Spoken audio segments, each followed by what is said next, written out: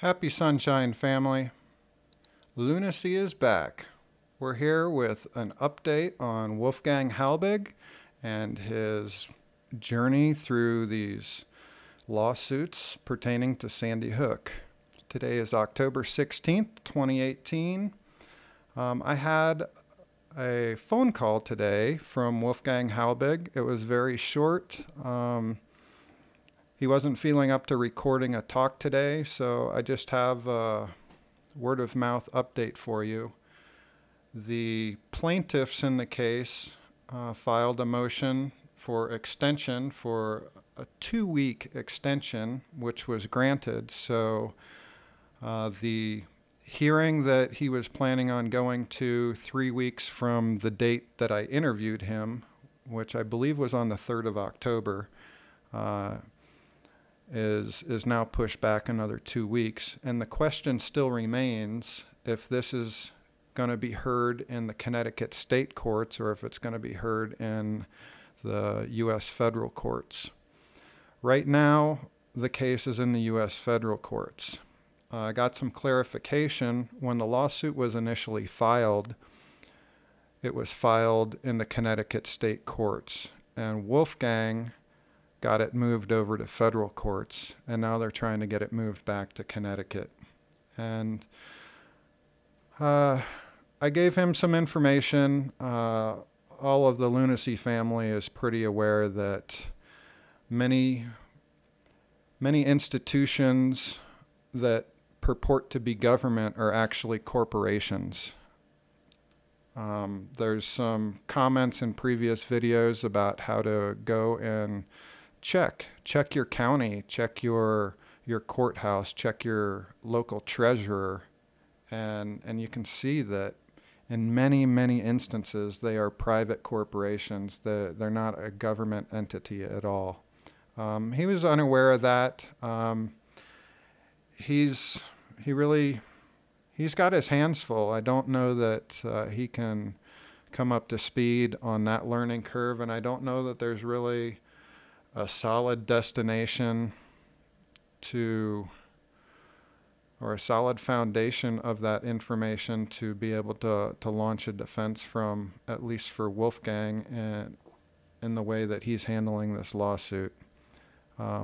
If there's anyone in the Lunacy family, leave me a comment down below or send me an email, lunacy, LUNASEE @protonmail.com.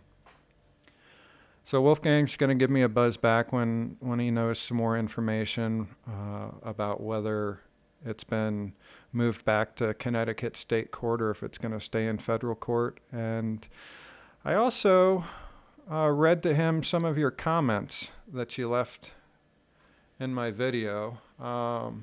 Mary Smith, this is a great comment. I want you to know that I personally read your comment over the phone to Wolfgang, and so he's going to be on the lookout. It was less than 2 hours ago that you left this comment, but he's received that already, so he's going to be looking for something from you in the mail. Let him know that there's an awful lot of support for Wolfgang and that there's a lot of concern and a lot of interest to have continued updates in this. So that's about the extent of this update. It's a real short video. I just wanted to touch base with you guys.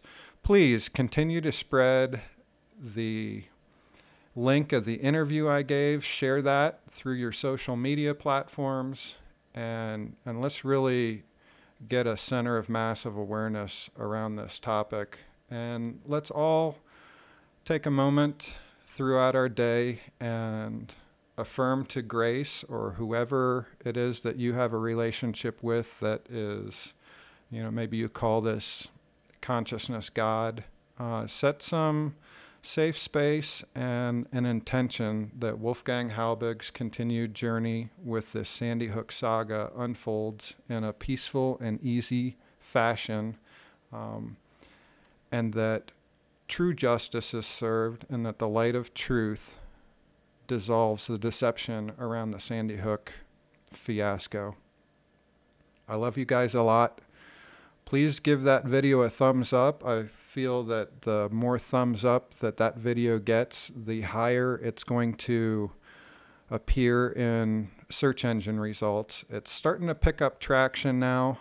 I've been getting about 200 views a day for the past couple days, and today is on track to have even more. So let's take another effort, share that, go in, like it, give it a thumbs up if you haven't already, subscribe to this channel for continued updates, and I will be back when I have some more information on this matter.